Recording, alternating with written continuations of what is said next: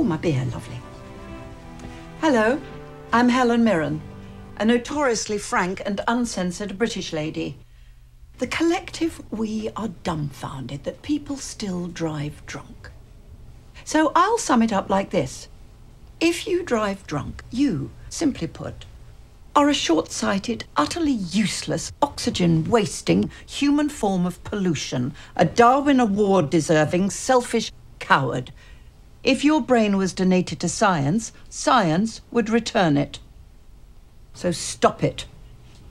Now, the chances are you're a fun, solid, respectable human being. Don't be a pillock. Your friends and family thank you. The friends and family of other drivers thank you. Your future self thanks you. This is supposed to be fun. Cheers. Nice and cold.